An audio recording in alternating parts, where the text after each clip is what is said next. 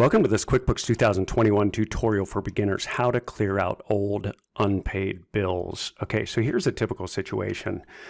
You have usually what I see is somebody comes into a QuickBooks file that maybe a bookkeeper or somebody else has been handling, and they come in and they say, you know what, I've got all these old unpaid bills. Okay, so if we go up to vendors and we say pay bills, they've got all these old bills outstanding, but they've already been paid.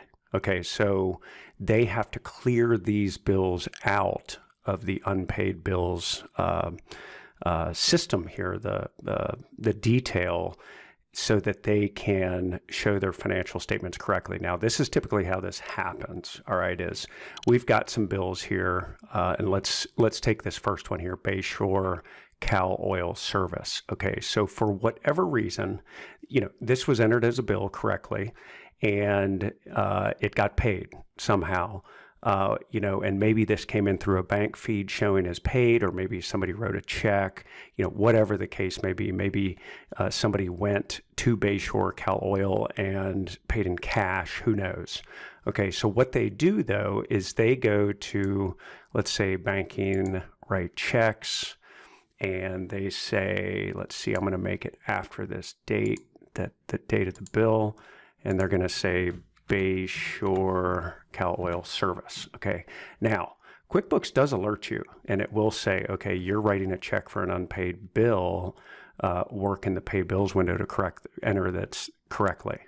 Now, people unfortunately don't do this, and they will just say write your check, and they will say 265.32, and they are going to put it to let's say, you know, automobile expense, we'll say fuel, and they're going to record this. Okay, go ahead, save and close. So now what happens in QuickBooks is you've essentially recorded this expense twice. All right, so you recorded it once when you entered the bill. So on an accrual basis, this becomes an expense of the business. And then when you enter it as a check and you put it directly to that expense, you're entering it again. Okay, so you run the real risk of duplicating expenses within QuickBooks when this happens. All right, and this happens quite a bit, typically with people that aren't that familiar with QuickBooks, or you know how the enter and pay bills process works, whatever the case may be, and sometimes errors just happen. Okay, so now we want to clear this out. We've got to clear out the this bill for Bayshore Cal Oil Service because it's already showing in the check register. Okay, now I'm going to change my view up here so I can see my open window list. All right, so the first thing you want to do is you want to go to your check register. Okay, and so you can click right here on the home screen, say check register, and we're going to say that this, I believe this was paid, the check we wrote was out of the checking. And let's see, Bayshore Cal Oil Service 265.32. Here it is right here. Okay, so what you want to do is I'm going to uncheck this to show to, because this will make it a little bit easier to go to the register, okay, or go to the check. Okay, so I right-clicked on this transaction, and I'm going to go to Edit Check. Okay, so you have to go in and you have to find where this check was written to go to that source transaction. Okay, so Bayshore Cal Oil Service 265.32. What you're going to do is you're going to change this account right here. So instead of the expense account, you're going to put accounts payable. Okay, and you're going to leave the amount the same. Okay. And let's see, customer job, we should not need to do that. We don't need the billable. Let me close this out, and we're not going to do a class. Okay, so let me hit save and close. Okay, must include a vendor. So there's your warning right there. And so over here where it says customer job, it's going to seem a little funny, but we're going to go ahead and choose Bayshore Cal Oil Service. Okay, now what this does, and this is an important step, and I wanted you to see where it shows you, you know, that pop-up, okay, you need to attach a vendor to this, because you've got to associate this with this vendor. And when you do this, it'll show up as a credit in accounts payable in that pay bills screen. Okay, so now we can hit save and close. You've changed the transaction. Do you want to record? Yes.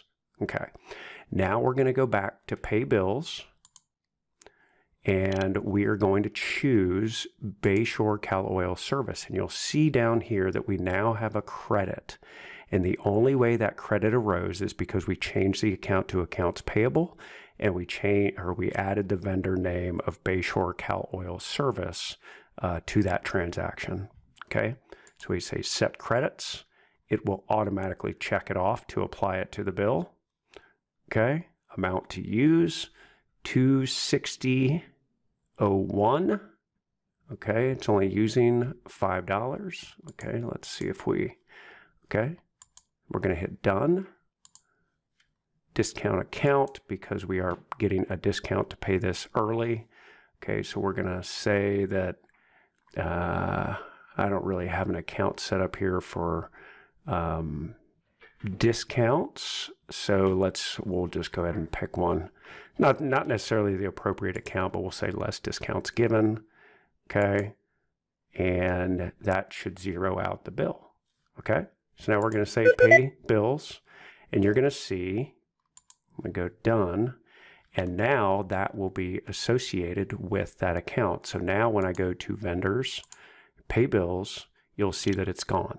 Okay, so again, the best way, I should say, to clear out these old unpaid bills is go to that source transaction, and then you want to change the account to accounts payable, associate the vendor name with it, and then come back to this pay bills screen, check off the bill, and apply the credit, save it, and it'll clear that bill out of there. All right, any questions, any comments, please feel free to leave those below. Also, head over to the QuickBooks University. I'd love to have you check that out and discover more about QuickBooks. That website's qbuniversity.org.